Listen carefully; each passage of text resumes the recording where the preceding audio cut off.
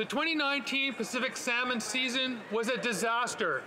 Pacific salmon are facing an unprecedented crisis. British Columbia is in real danger of losing its most iconic fish. Countless runs are endangered, including the Nanaimo River runs. I've heard from First Nations leaders, commercial fishermen, sports fishermen, and advocacy groups on this issue.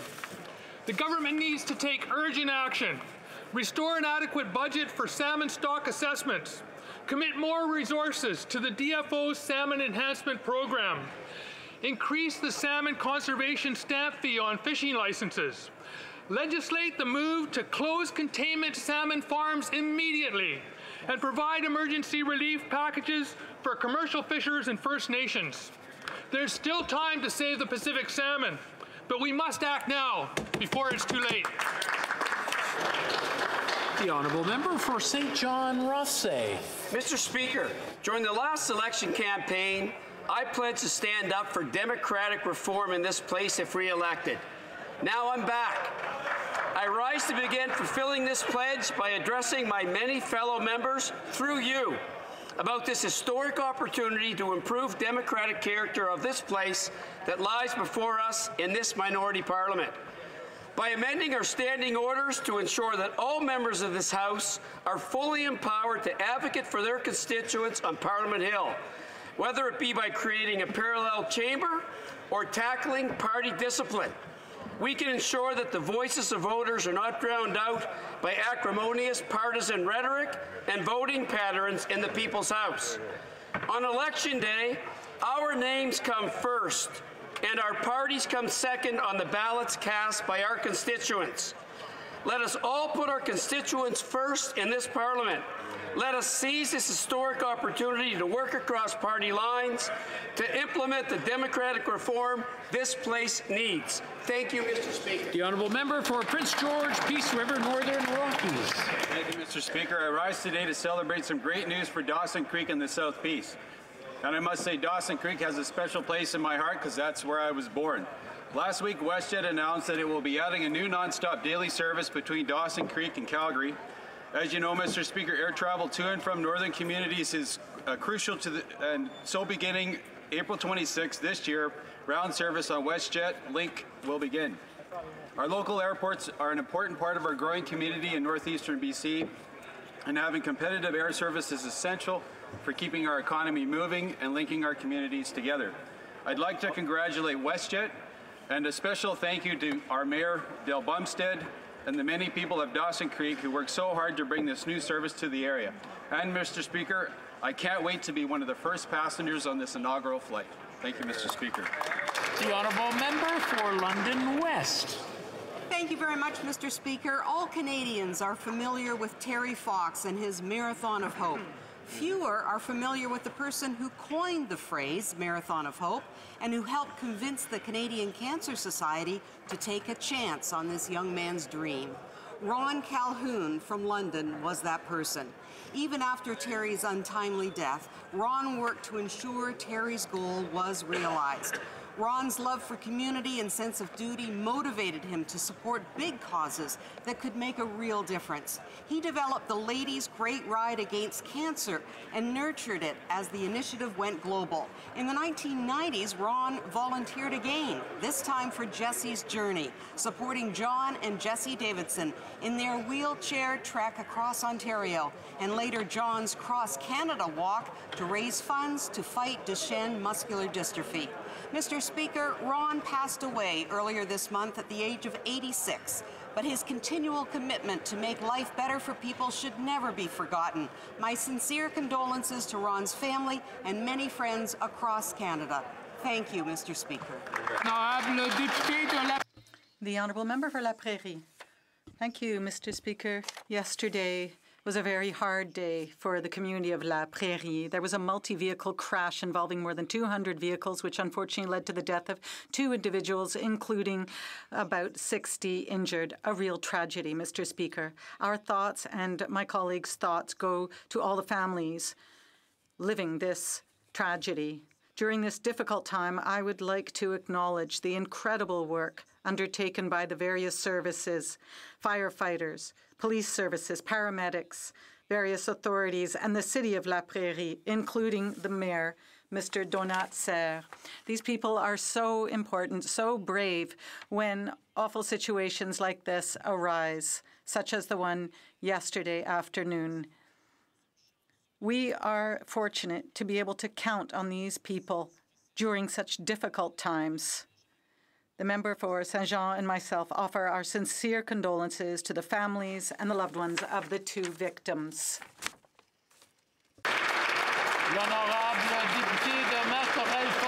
The Honourable Member for Marc-Aurèle-Fortin. Mr. Speaker, it is essential to invest in young people in order to ensure Canada's prosperity. With the Canada Summer Jobs Program, our government is committed to helping our youth acquire the skills, work experience, and abilities they need to succeed in their transition to the labour market. In Marc-Aurèle-Fortin last year, this program came with an investment of almost $682 million, and it created 233 jobs. I am therefore using my time in the House today to remind employers that they have until February 24th, 2020, to apply for funding on the government website. And, Mr. Speaker, I would like to take this opportunity to thank my three colleagues from Laval, Laval des Îles, Alfred Pellan, and Vimy. I'd like to thank them for their presence. For Mission Maskey Fraser Canyon. Mr. Speaker, what if I were to tell you about a building material that is affordable, sustainable, renewable, and sequesters carbon? What if I were to tell you about a sector of our economy that supports First Nations and rural Canada? Well, Mr. Speaker, that's the forestry sector, and it's being completely ignored by the Liberal government. We've lost opportunities to fight climate change because the Liberals have failed to get a softwood lumber agreement with the United States. And now, Mr. Speaker, thousands of people are out of work, thousands of families are struggling, and forestry companies are protesting with their feet and leaving for the United States. We hear a lot of verbal appeasement about protecting jobs in this sector from a government that purports to balance the economy and the environment. So why is this Liberal turning their back on British Columbia? Why is this government turning their back on the thousands of forestry workers, many in my riding? Enough is enough. When will we see some actions? When will they help Canadian workers get ahead? The Honourable Member for Mississauga Centre. Mr. Speaker, last November, we lost a Canadian giant. Dr. Fouad Chahine immigrated to Canada in 1958. He settled in the Niagara region and worked as a neurologist until his retirement. Since his arrival to Canada, he championed several charitable causes and interfaith dialogue. In 1984, in response to the famine in Ethiopia, Dr. Chahine helped found the International Development and Relief Foundation. Today, IDRF is one of the most respected charities that's providing assistance to millions in 42 countries and here in Canada. For his exceptional commitment to humanity, Dr. Chahine became the first Turkish Canadian to receive the Order of Ontario and the Order of Canada. He was also recognized by the Max Gala with their Lifetime Achievement Award. We will miss Dr. Chahine's wisdom, passion, and optimism. I offer my deep condolences to his family and the entire team at IDRF. He left behind a profound legacy that is still making a difference in the world today. The Honourable Member for Louis Hébert. Mr. Speaker, on February 11, 2020 in Quebec City, the 96-year-old geographer Louis-Edmond Hamelin died. He was a writer, he was an advocate for Indigenous rights, and he was especially a visionary for the North. Louis-Edmond Hamelin was the father of Northern Studies in Quebec. He was devoted to studying the ice, the land of ice, and its peoples. He lived and visited the northern communities many times. He was interested in their cultures. His passion for the North opened unexplored paths. He was the founder of Quebec's Geographic Institute and the Northern Study Centre in 1961, which continues its work this day. He was also well known for his studies of the permafrost. His studies and his papers have inspired several generations of thinkers. Mr. Speaker, it's impossible for me in such a short time to pay tribute to such an important legacy. Thank you, Mr. Hamelin. I'd like to remind members that member statements are personal statements that we would like everyone to be able to hear, and the noise in the House makes this difficult. By members is something that's very personal that members want other members to hear, and there's a rumbling going on in conversations. If you don't mind keeping it down so we can hear what the honourable members have to say. The honourable member for Calgary-Midnapore. Mr. Speaker, in recent weeks, I've noticed as Shadow Minister for Families, Children and Social Development, several ministers have dropped into Alberta to make announcements about affordable housing for the province. 200 units here, 96 units there. But Albertans won't be fooled. They know that it's this Liberal government killing their economy with their anti-pipeline legislation, delaying of the Trans Mountain Pipeline, wavering on the approval of Tech Frontier, and now not upholding the rule of law with the Coastal GasLink pipeline project. Alberta lost 19,000 jobs in January, and the number of Albertans who foreclosed on their own homes continues to rise. This Liberal government needs to realize that their province-destroying policies based on anti-energy ideology is making life increasingly unaffordable for Albertans, while at the same time killing their opportunity for livelihood. Adding more affordable housing units is not going to fix the real problem, and it's time the Liberals admitted this. Hear, hear. The honourable member for Pickering-Uxbridge. Mr. Speaker, I rise today to commend 3 incredible members of my community who, at the ages of 8, 3, and 4, inspired our community to come together and provide relief aid for the Australian wildfires. When Mila, Paisley, and Maverick learned about the devastating wildfires at school, they wanted to help the animals any way they could. After discussing ideas with their parents, they decided to lead a bottle drive across Uxbridge and donate the funds to Wires, the largest wildlife rescue organization in Australia. 3 drop-off locations were set up across town and thousands of bottles were collected. This fundraiser ended up inspiring further initiatives in town, including the owners of our local IDA pharmacy, Hank and Vidhi, deciding to donate 50% of all profits on January 12th. After a few weeks of hard work, Mila, Paisley, and Maverick raised 3,400 Australian dollars, proving that no matter what age, you can make meaningful change here at home and around the world. Thank you. The honourable member for Calgary, Forest Lawn. Mr. Speaker, we've heard a lot about the blockades that have done so much damage to our economy, but there's one thing that seems to be consistently overlooked. We haven't heard this Prime Minister acknowledge even once that this project has support from the Wet'suwet'en elected council, the majority of their hereditary chiefs, and that there are 20 signed benefits agreements with nations along the route. Many of them are already working on the pipeline, and these blockades are affecting their local and the national economy. For years, we have listened to First Nations leaders talking about the chronically high unemployment rates, addictions, and suicides. Now, these northern nations have taken control of their own destiny, but the project is still stalled. The Liberals should consider supporting their efforts to change that and support the national economy. Thank you. The honourable member for Battle River Crowfoot. Thank you, Mr. Speaker. There is a leadership crisis enveloping our nation. Protests are happening across Canada with the goal to shut Canada down. Our world-class energy industry is being shut down because of the Prime Minister's interventions and refusal to look at the national interest.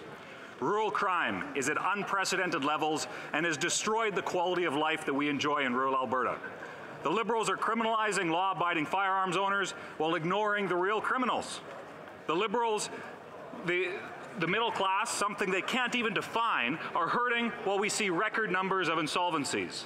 The federal fiscal outlook is a mess. Canada has taken a diminished role on the world stage. Agricultural is hurting from high taxes and the inability to access markets. The Liberal attempts at Indigenous reconciliation are shown to be a failure. The PM's environmental plan punishes Canadians while not actually helping the planet. And Mr. Speaker, this is just a few examples.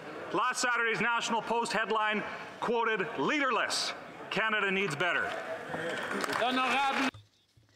The Honourable Member for Rosemont-La Petite Patrie. Mr. Speaker, last spring, 500,000 people marched in the streets of Montreal. It was the biggest demonstration in our history. Why were they marching? They were demanding real action to fight climate change. They know that we need to urgently and drastically reduce our carbon footprint in order to avoid an environmental catastrophe. And when your house is burning, then you stop putting logs in your fireplace. But Liberals keep breaking their promises, and they're victims of the oil lobby. They promised to end subsidies to oil corporations. According to a study published by Équiterre, and the Minister of Heritage probably remembers who they are, last year subsidies to oil corporations not only continued but increased. The Liberals are making the problem worse. It's time to stop giving gifts to oil companies, to pull the plug on wasteful projects like Trans Mountain, and it's time to turn down projects like Tech Frontier and LNG. It's a minute to midnight, and it's time to act for future generations. L'honorable député de Saint-Jean. The Honourable Member for Saint-Jean. Mr. Speaker, during Black History Month, I am rising to speak on behalf of Marjorie Villefranche today, Director of the Maison d'Haïti, who has this to say. We, people of African descent, want to be heard because we believe that in 2020, racism and discrimination should no longer exist. We want to develop a society that is fair and where no one is excluded. A society that lives the values that are non-racist, non-sexist, and non-violent. We want to be heard because we no longer want the color of our skin to determine our future nor that of our children. We don't want empty promises. We want courageous action that will lead to justice. We want to be recognized as individuals who have fully contributed to the development of our society, to its human, political, economic, cultural, and artistic development. We, people of African descent, want to celebrate, along with our fellow citizens, our indomitable will to live with our heads held high. Thank you. Member for Selkirk Interlake Eastman. Mr. Speaker, today we honor the lives and memories of the Heavenly 100. For 3 months, thousands of Ukrainians occupied Kiev's Independence Square and peacefully protested the corrupt regime of President Viktor Yanukovych. I stood on the Maidan in Ukraine 6 years ago among the ash and bloodstains left from the brutal crackdown on these innocent Euromaidan protesters. Their bravery and sacrifice as they stood up against Yanukovych's thugs deserve our highest praise. Ukraine and their friends around the world now carry forward the legacy of the Heavenly 100 and all those who took part in the Revolution of Dignity as the battle for democracy and the territorial integrity of Ukraine continues even today. Canada's Conservatives will always support the people of Ukraine in their pursuit of freedom, democracy, and human rights. Slava Ukraini, Heroam Slava. The Honourable Member for Sherbrooke. Mr. Speaker, the people of Sherbrooke, like our government, share the same philosophy, and that is that the environment and the economy go hand in hand. It's because of this philosophy that we were able to help a business in my riding, Motrec International. They are a key manufacturer of steel electric vehicles. And I'd like to congratulate Blair McIntosh, their CEO, and employees, Mario and Sylvain, who I had an opportunity to speak with when I visited the factory. It's because we chose to invest in small and medium-sized businesses that we've been able to create more than 1 million jobs since 2015. I am proud to be part of a government that works for our regions like Sherbrooke, and especially that gives our communities the financial levers that they need to grow. Question orale. Oral questions.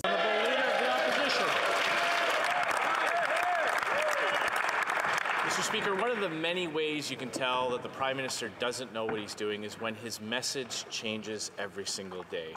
First, the Prime Minister elevated the protesters, talking about how they were defending their communities in the cold. Then he tried to make a link between radical anti-energy activists and reconciliation. Then he said that the protests were illegal, but that it wasn't up to him to enforce the rule of law. So, simple question, can the Prime Minister tell us on what day these illegal blockades will come down?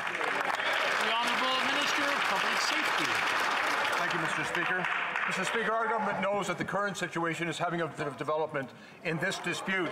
Mr. Speaker, the BC RCMP have advised that they have made a decision to deploy their officers based on their assessment of the conditions that exist in the Wet'suwet'en territory. The BC RCMP has made this operational decision, and Mr. Speaker, we trust their ability to assess the situation and to keep the public safe. Mr. Speaker, we believe that the time has come for the barricades to come down, and we are working towards addressing the circumstances that gave rise to it and to resolving those as peaceably as possible. The Honourable Leader of the Opposition. Mr. Speaker, the Prime Minister is once again offering concessions to those who have more resolve than he does.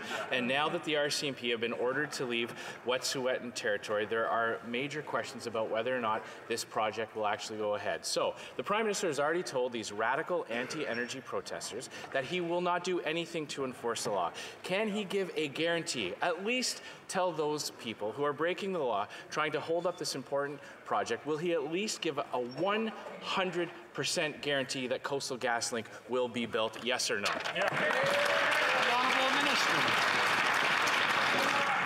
I need, unfortunately, Mr. Speaker, to correct something that the member opposite said.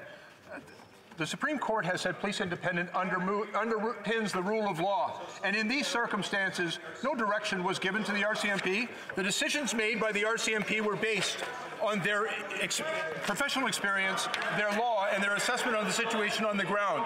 Mr. Speaker, they've made important decisions to try to resolve this peacefully. They have our trust and confidence, and we'll continue to work hard to resolve this appropriately.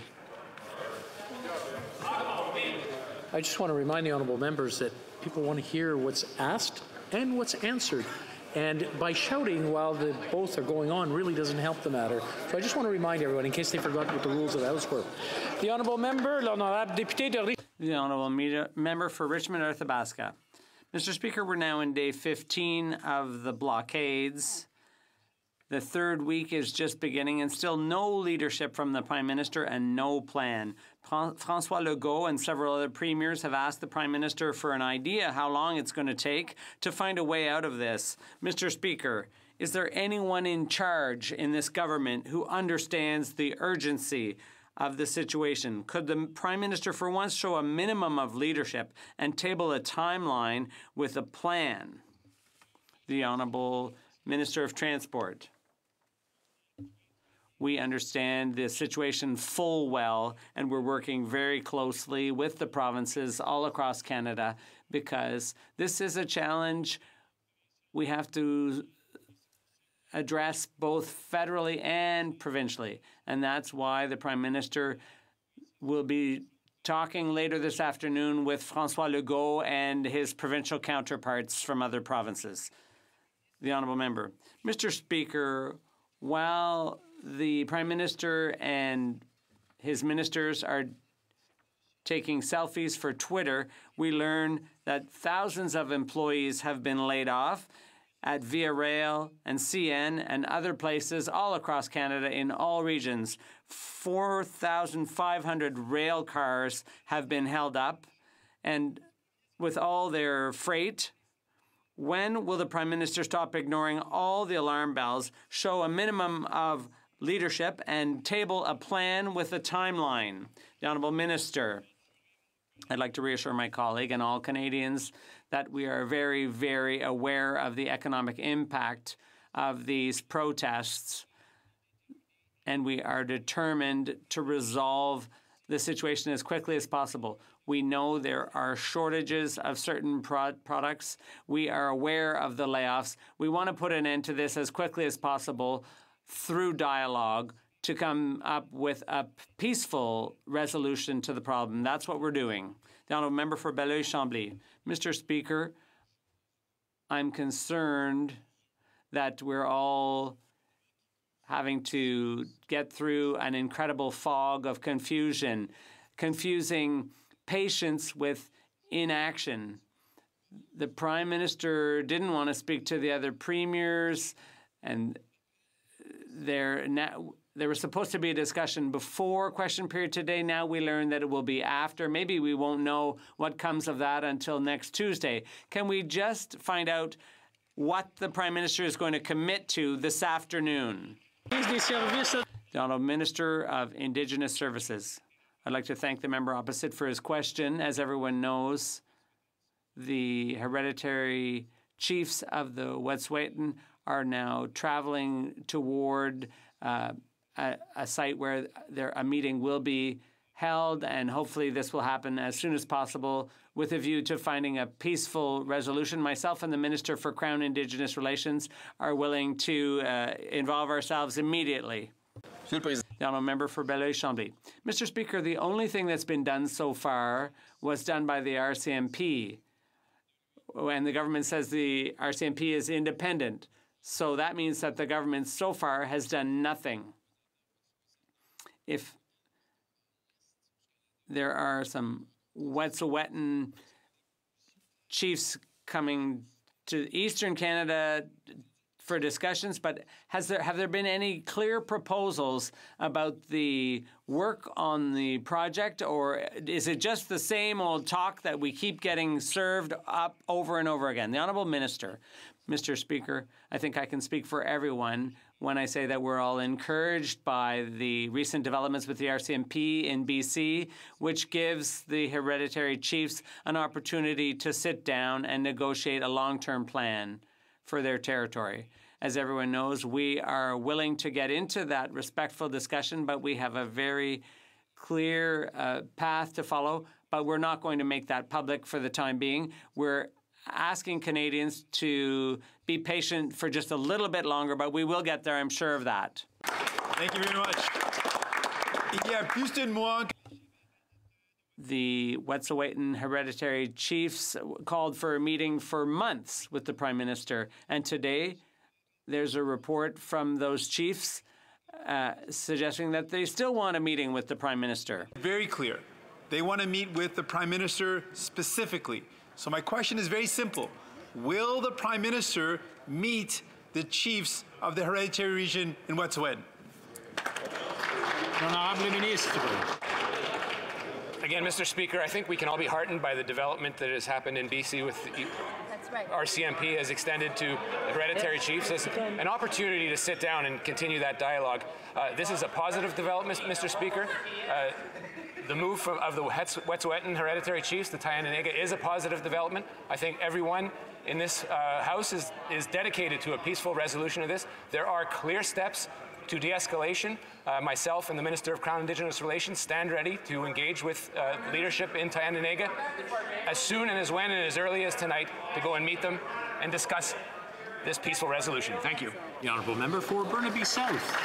Mr. Speaker, that's not what I asked, and more importantly, that's not what the hereditary chiefs of Wet'suwet'en have asked for. Yeah. They've asked to speak with the Prime Minister directly, not the ministers, not another delegate, but the Prime Minister directly. What has the Prime Minister done? Has he responded to the invitation? Has he picked up a phone and called? You know what? Here's an opportunity. The government can commit today in this House that the Prime Minister will meet with the chiefs, the hereditary chiefs of Wet'suwet'en. Maintenant, aujourd'hui, now, today, there's an opportunity. Will the Prime Minister commit to meet with the Wet'suwet'en hereditary chiefs? The Honourable Minister of Indigenous Services. Speaker, everyone pretends to know what the requests are. You can't know what those requests are unless you actually ask the people. It isn't a question of looking at the banners on the street. It's actually talking to the leadership in question, and that's precisely what we've done, Mr. Speaker. The entire cabinet is seized of this incredibly urgent issue. It is a situation that evolves minute by minute. Myself and the Minister of Crown Indigenous Relations, as well as other ministers, stand ready to engage on a moment's notice, and that's precisely what we will do. The Honourable Member for Aurora, Oak Ridges, Richmond Hill. Mr. Speaker, this Prime Minister's weak leadership is holding the Canadian economy hostage. These illegal blockades are just another example of Canada signaling to the world that we are closed for business. We fail to deliver big nation-building projects because of a handful of radical protesters backed by American money. When will the Prime Minister stop giving these activists permission to shut down our country? The Honourable Minister of Public Safety. Mr. Speaker, I think it's very important to provide this House with some clarity. The RCMP Act and federal authorities do not extend to provincial police services, and in the demonstrations and blockades that are taking place across the country, they are actually in provincial jurisdictions. That's the responsibility of the police of local jurisdiction under their provincial police acts. Our government's role is to try to mediate and reconcile the issues that gave rise to this disputes in the first place, Mr. Speaker, and that is the work that we are doing in assistance to a peaceful resolution to these disputes.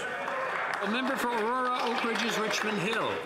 The Prime Minister's weak response to this national crisis shows his unwillingness to act to do what's in the best interest of all Canadians. Canadians have the right to freedom of speech and freedom of protest, but they do not have the right to break the law, completely shut down Canada's economy, and prevent other Canadians from going to work. What is this Prime Minister's action plan? When is he going to own this and put an end to these illegal blockades?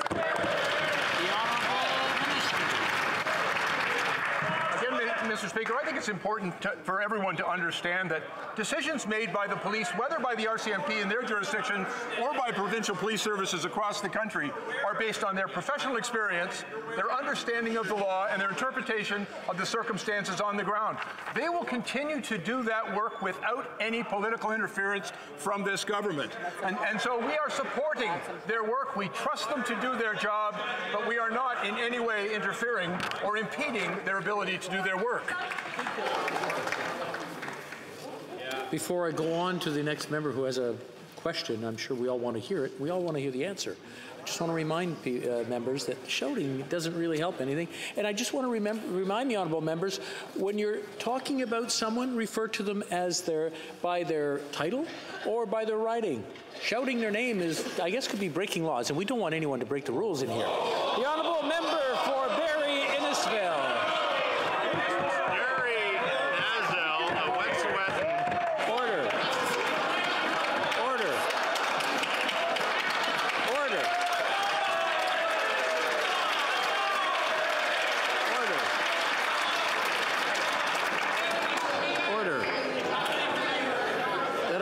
To both sides. The honourable member for Barrie Innisfil.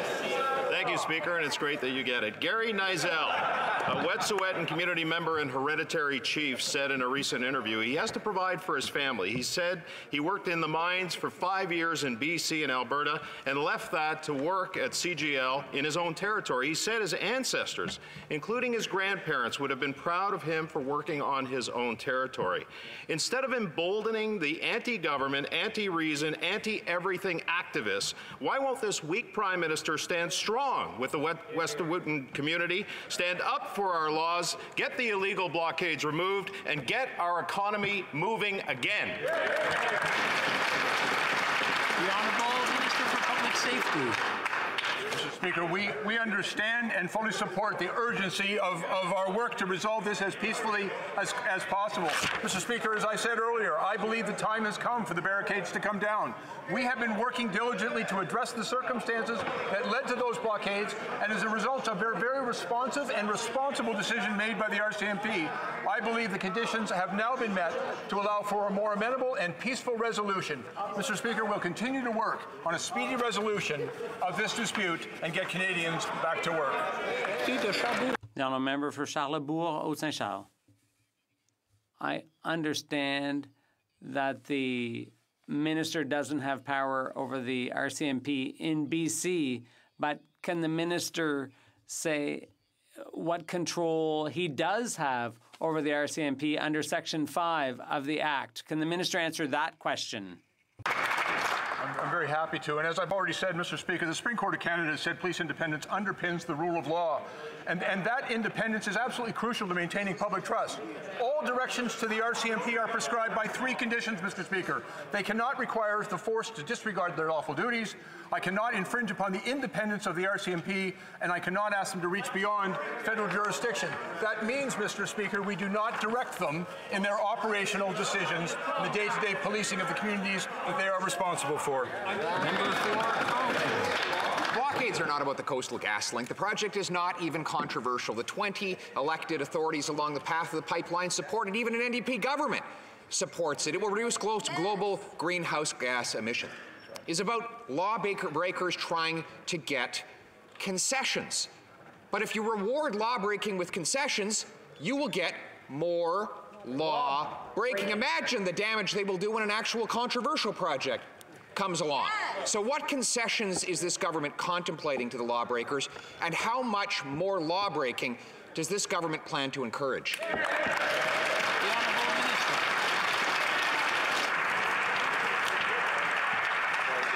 Mr. Speaker, at no time have we ever countenanced law breaking, but at the same time, Mr. Speaker, we understand on this side of the House that reconciliation remains a priority not just for our government, but for all Canadians.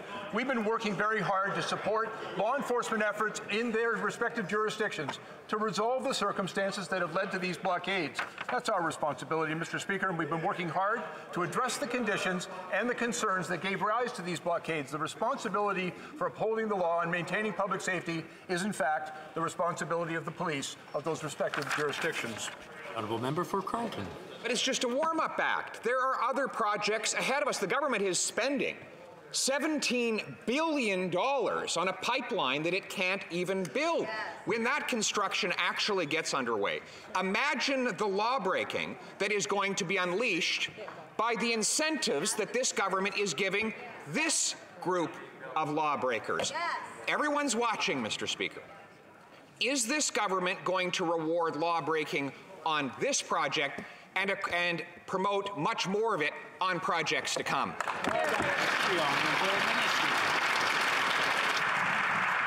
Mr. Speaker, I would remind the member opposite and all members of this House of some of our experiences with these previous disruptions of service and blockades that have been passed. Perhaps we should remember the outcome of Ipperwash, remember Caledonia, remember previous blockades. And Mr. Speaker, we should also reflect that when that has resulted in overwhelming police action, it can result in additional blockades.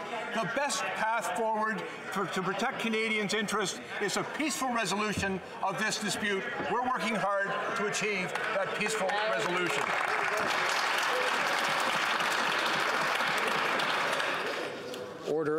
Order. I just want to remind everyone, I'm not sure what's going on. Thursday afternoons usually are quieter than this, so maybe because yesterday was relatively quiet, so I just want to remind the honourable members to keep it down so we can hear the questions and the answers. The honourable member for Shefford. Thank you, Mr. Speaker. People are fed up. The blockades are threatening thousands of workers with layoffs. In my own riding, for example, Bow Group is no longer getting the raw materials it needs to produce its plumbing products. 50 people will lose their jobs by the end of the week if the government doesn't resolve this crisis. And the end of the week is tomorrow, Mr. Speaker. And that's just one example among many. Does the government realize how big this crisis is and how urgently it has to be resolved for the sake of workers all across Quebec? The Honourable Minister of Transport. We fully realize the scope of the problem, and we understand the difficulties that Canadians are currently experiencing because of these blockades. We know that we have to find a solution as quickly as possible. We also know that this solution will be arrived at through dialogue so that it's a long-term, sustainable, and peaceful solution. The honourable member for Montarville. Mr. Speaker, the entire south shore of Montreal is being held hostage by the railway blockades. In my riding, 2 suburban train stations at Saint-Basile-le-Grand and Saint-Bruno de Montarville, Those 2 stations are closed until further notice. For many of my constituents, simply commuting to work is a challenge, and they don't know whether they'll be able to get home after work. After half a month of crisis, the blockades aren't going away, they're growing in number. Is the government going to wait till all rail lines to Montreal are closed? The Honourable Minister of Transport. We understand how disruptive the blockades are for commuters. There's Via Rail and, of course, public transit and CN freight. We know that the solution requires dialogue. That's the solution we recommend in order to put an end to these blockades and restore rail service as quickly as possible. We're working with our provincial partners, and the Prime Minister will be speaking to the premiers later today. The Honourable Member for Berthier-Maskinongé. Mr. Speaker, our farmers have had a tough year. First, they were abandoned by the free trade deal. They suffered from bad weather. They lost crops on account of the propane crisis in the fall. And now we're on the brink of another propane shortage due to the blockades and this government's inaction. As a result, farmers may not be able to heat their buildings anymore. My question is, what's the government doing to resolve the crisis before farmers suffer further losses? And if they do, will they be decently compensated? The Honourable Minister of Transport. Mr. Speaker, we're well aware of the fact that the protests have caused certain shortages of some important products, including propane, used by farmers to dry their grains. We know that there's a looming shortage of propane, and we're working very hard to solve this problem as quickly as possible in order to get our railways back in operation so that these vital products can reach their destination. They're now into their second week, and the Liberals continue to sit on their hands. Via Rail announced it's laying off 1,000 people, and they canceled service again this week. In fact, their chief executive said that this is the first time in 42 years of existence that they've had to interrupt most of their service across Canada. Mr. Speaker, the tourism industry is being directly impacted, and people are canceling their planned trips. So can the tourism minister tell this House exactly how much this is costing our tourism industry? Great question. The Honourable Minister of Transport.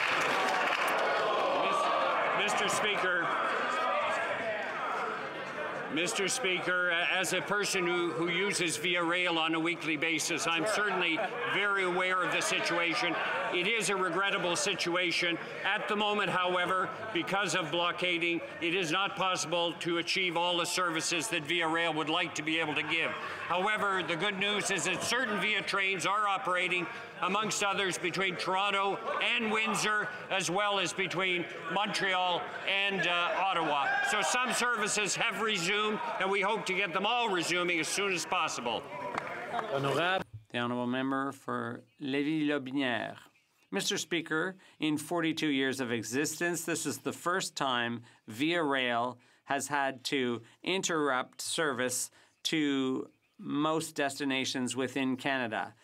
According to CEO Cynthia Garneau, already over 1,500 jobs lost at Via Rail and CN, and other repercussions on the whole economy, including tourism. Mr. Speaker, can the tourism minister tell us what economic impact the blockades will have on that industry? The Honourable Minister. Mr. Speaker.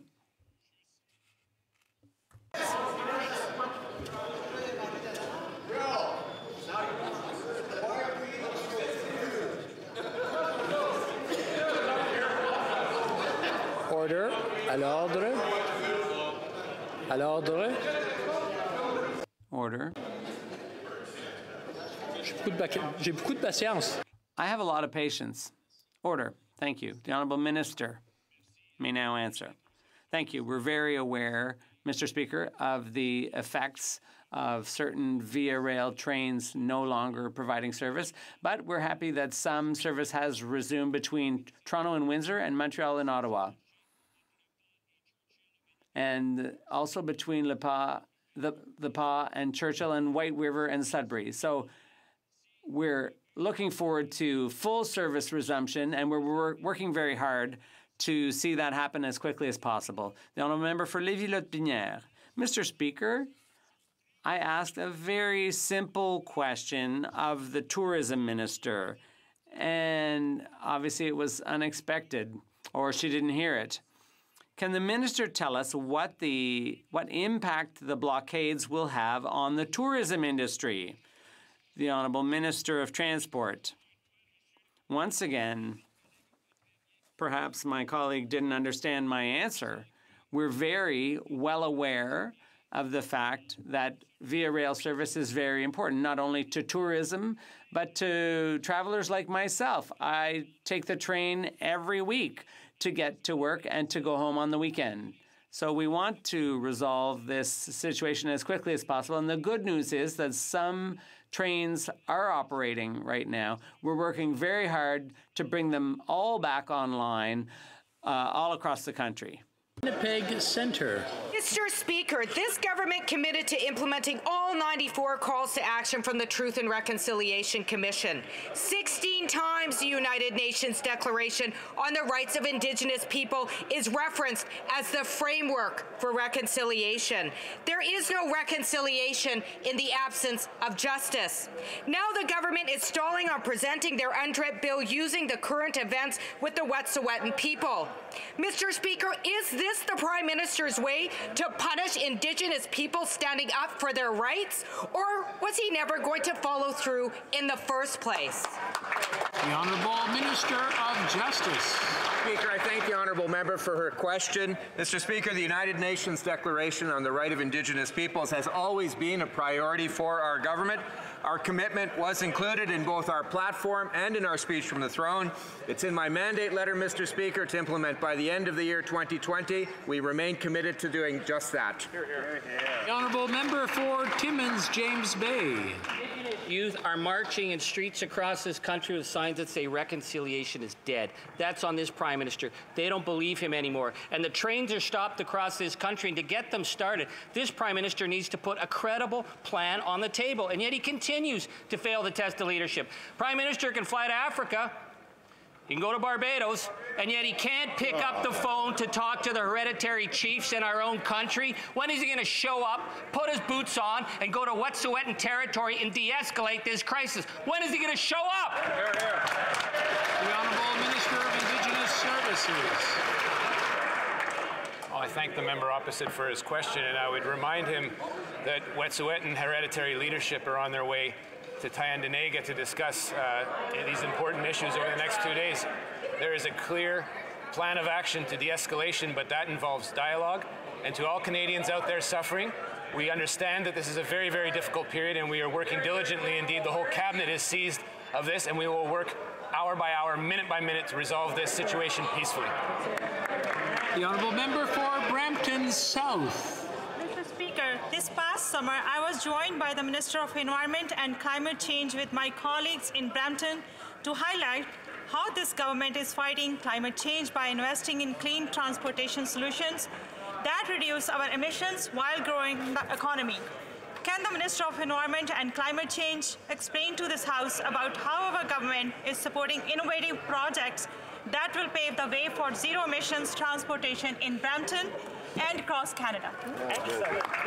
Parliamentary Secretary to the Minister of the Environment. I'd like to thank the member for Brampton South for her question. This past summer, our government invested over $11 million to support the world's largest fleet of interoperable battery electric buses and overhead bus charging stations for Brampton's public transit system.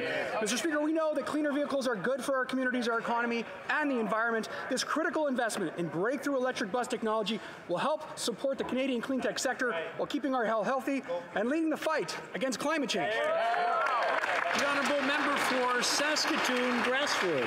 Well, thank you, Mr. Speaker. The ongoing rail blockades across this land are crippling our country and holding our economy hostage. CN and Via Rail have been forced to lay off hundreds of workers as a result of this Prime Minister's weakness. Shocking. Canadian industry is warning of empty shelves, and production shutdowns will soon follow. So, can the Prime Minister tell this House exactly what these blockades are costing the Canadian economy each day they go on? Where is he? The Honourable Minister of Transportation. Mr. Speaker, we're very fully conscious of the impact of these blockades on the country. Yes, they are costing us quite a bit. There's no question about it. Because of the slowdowns that certain products are not getting to their destinations, because of the fact that certain people are having to be laid off, because certain materials are becoming in critical shortage at this point, we are aware of the fact that there is a significant impact due to the blockages. That's why we are working very, very hard to resolve this peacefully through dialogue as soon as possible. The Honourable Member for Beauce. Mr. Speaker, the many railway blockades across the country have already had a significant impact on our agriculture sector. Western grain isn't being shipped, and farmers in Quebec and the Atlantic region are already having to ration their propane. Companies in my riding will be running out of stock as of next week. Farmers want their goods to be able to move around. They don't want temporary solutions. Does the minister have a concrete plan to get the trains running again? The Honourable Minister of Transport. We are very aware of the importance of railway to the transportation of grain, particularly from certain provinces. We need to be able to get that grain to port so that it can be exported. So we very much understand the anxiety our farmers may be feeling in the face of this very important problem.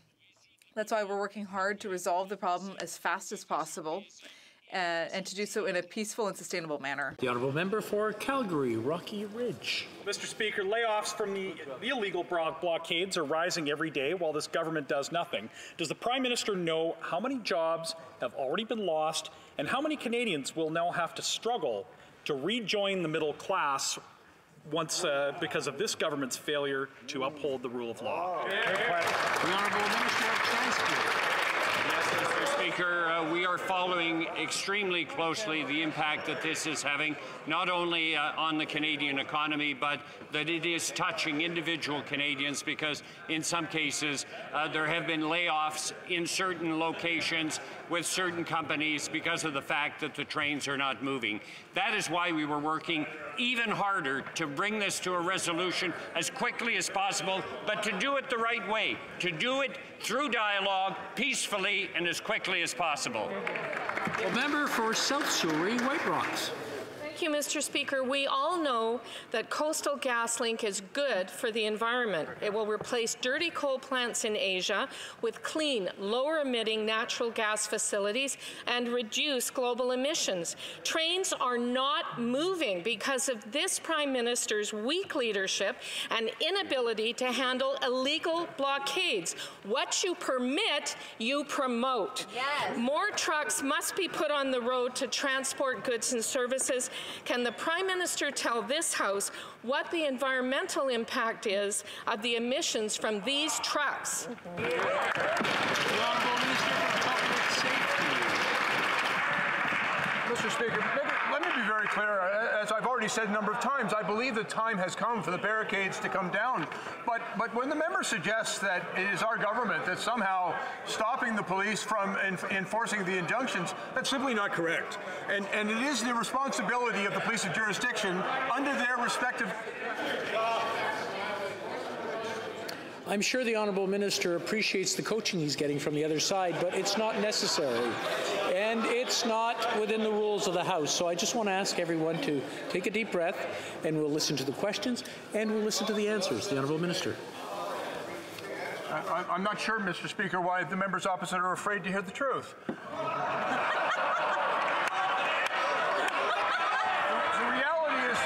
The reality, Mr. Speaker, is the police are committed to resolving this situation peacefully and through our efforts to bring about a reconciliation to address the issues that gave rise to these blockades in the first place.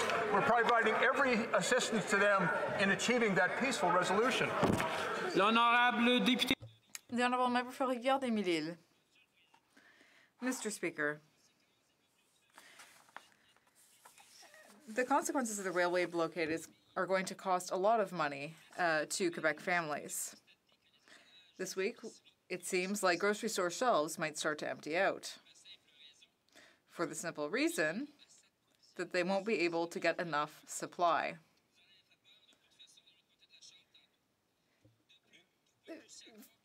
Furthermore, everything would lead us to believe that the price of groceries will go up because of this lack of supply. The Liberal government's lack of leadership on this issue is costing everyone dearly. So what is the Prime Minister's plan to end the blockades? L'honorable Ministre des Transports. The Honourable Minister of Transport. Thank you, Mr. Speaker. I want to assure my colleague and his constituents that we do very well understand the impact of these blockades.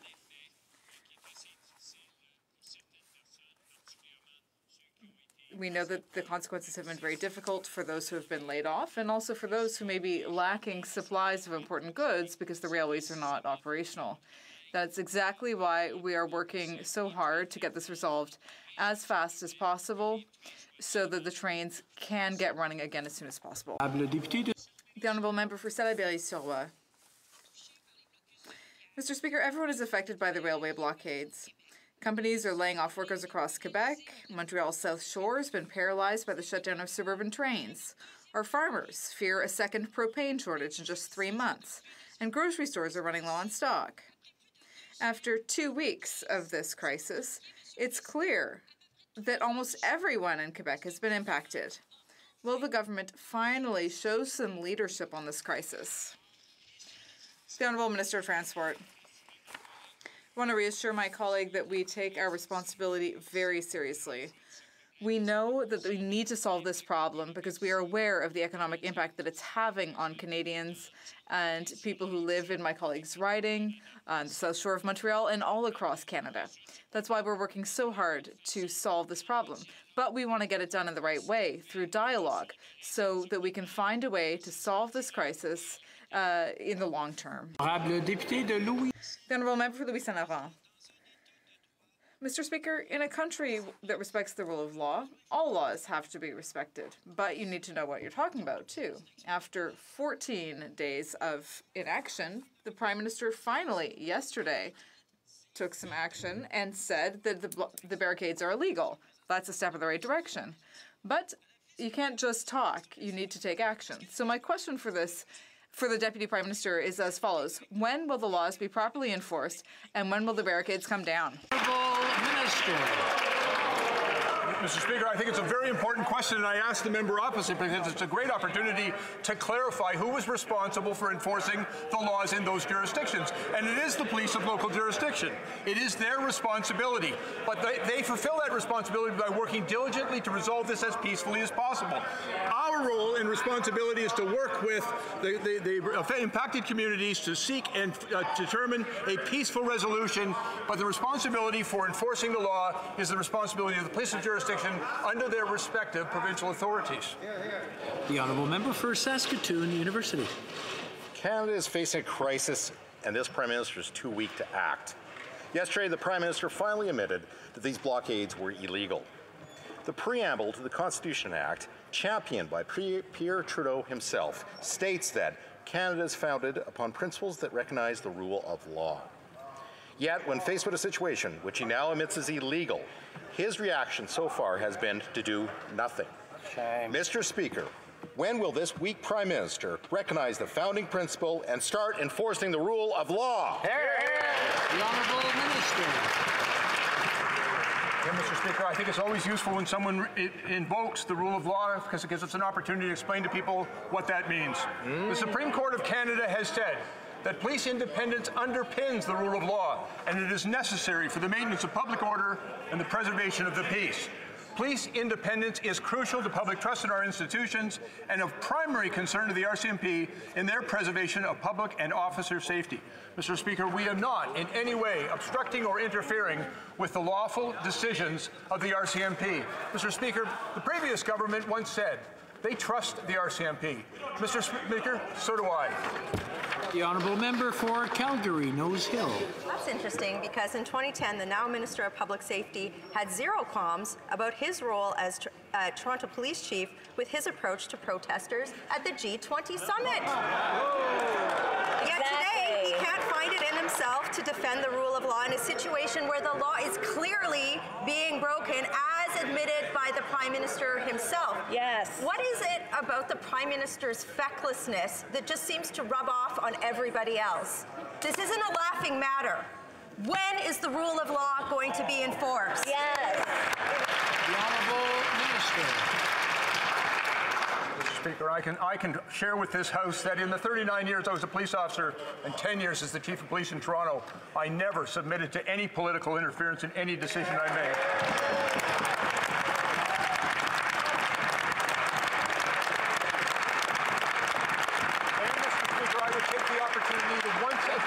Remind the members of this House that police independence underpins the rule of law. Operational decisions on the enforcement of that law are made independently by our police services. Mr. Speaker, we trust their judgment.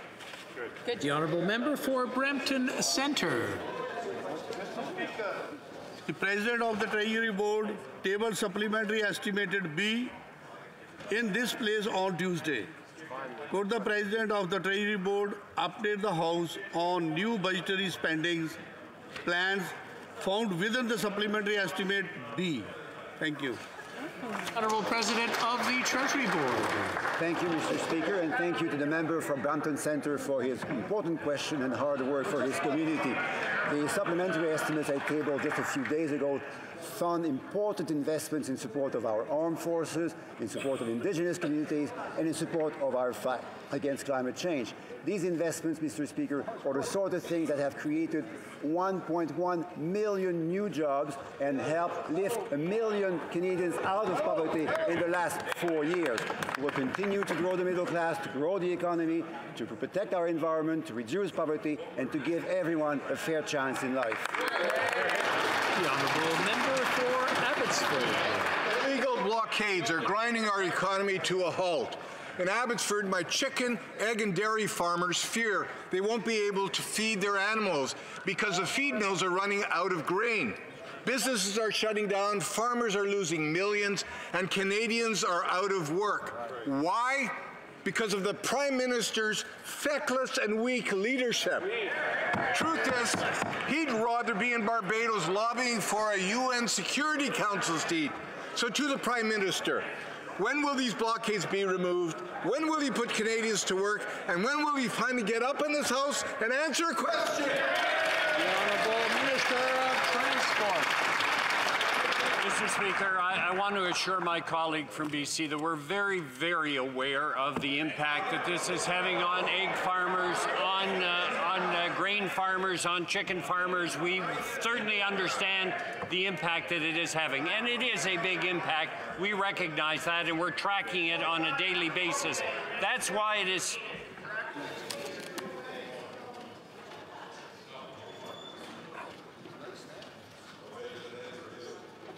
I just want to remind everyone what I said when I got elected as Speaker, to think of what the people back home are thinking of you when you open your mouth. So just hopefully they're proud of what you're saying.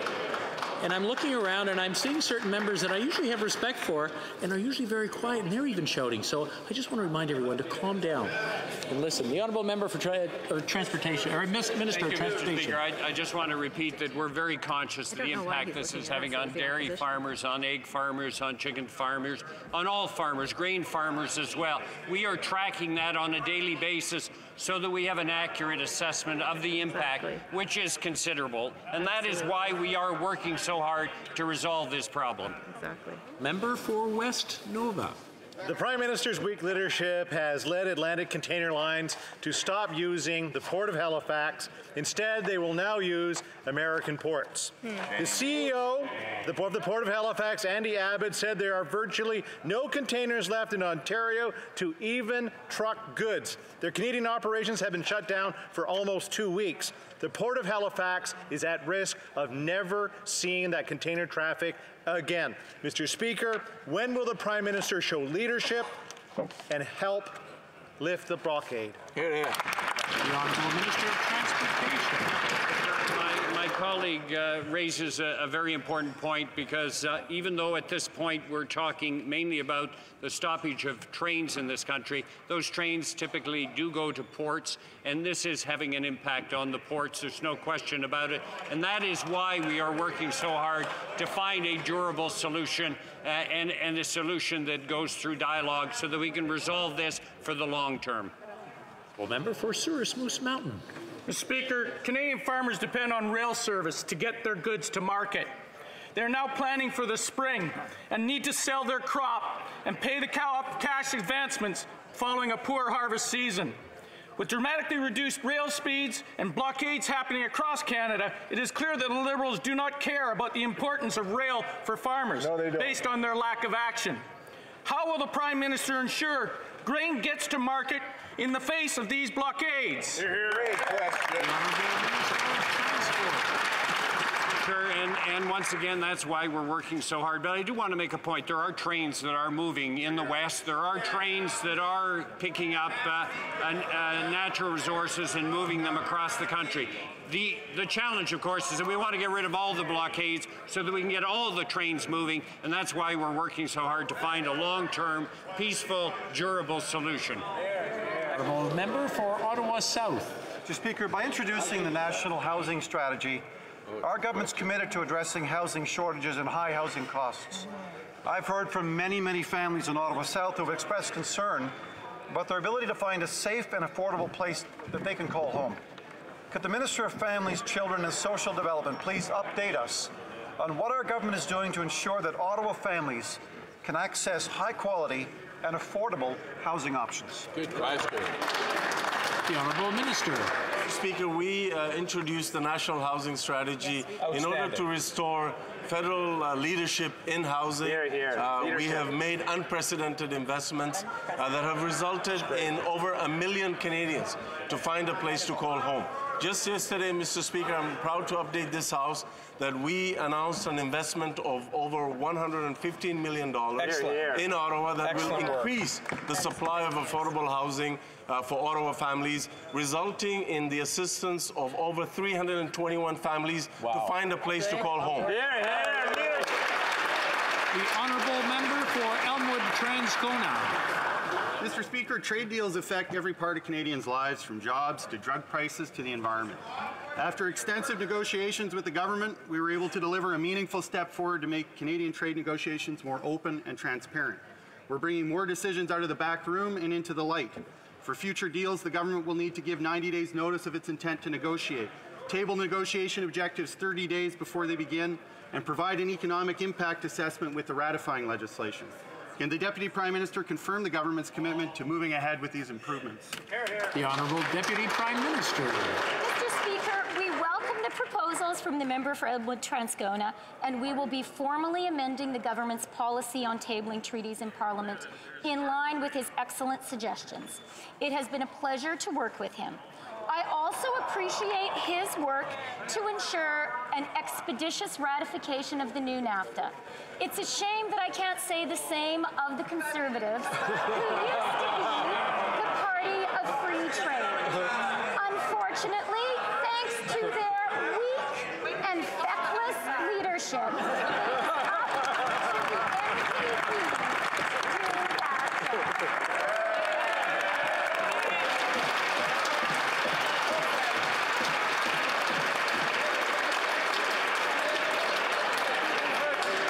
The Honourable Member for Saanich Gulf Islands. Thank you, Mr. Speaker. That's a hard act to follow. But underpinning all the propaganda from from Coastal GasLink and other LNG boosters is the claim that shipping our LNG overseas will be good for the climate crisis and reduce greenhouse gases overall. Unfortunately, that claim isn't true. I want to ask the minister if he's aware of recent studies that show a dangerous spike in greenhouse gas methane emissions as a result of fracking, and that fracked gas has the same carbon footprint as coal. The Honourable Parliamentary Secretary to the Minister of the Environment. I'd like to thank my honourable colleague for her question and her environmental advocacy. Mr. Speaker, we are taking climate change very seriously. That's why we put in place the most robust plan in Canadian history, over 50 measures that will help us meet our Paris targets, Mr. Speaker. Coupled with our investments, we're 75% of the way there, but we know we need to not only meet them. I just want to interrupt the honourable member for a second. There's some shouting going back and forth from the front benches. I just want to point out that we're trying to hear the answer. The Honourable Parliamentary Secretary. Speaker, so not only can we meet them but exceed them, Mr. Speaker. We owe it to our kids and grandkids, and that's why I welcome any discussions and any work with not only my honourable colleague but all members of this House. Look at how we can use technology and our natural resources to help reduce our greenhouse gas emissions here in Canada and all around the world. Thank you, Mr. Speaker.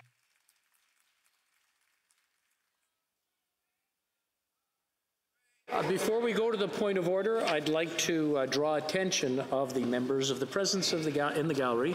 The Honourable Bronwyn Eyre, Minister of Energy and Resources, Minister responsible for Saskwater, and Minister responsible for Sask Energy for the province.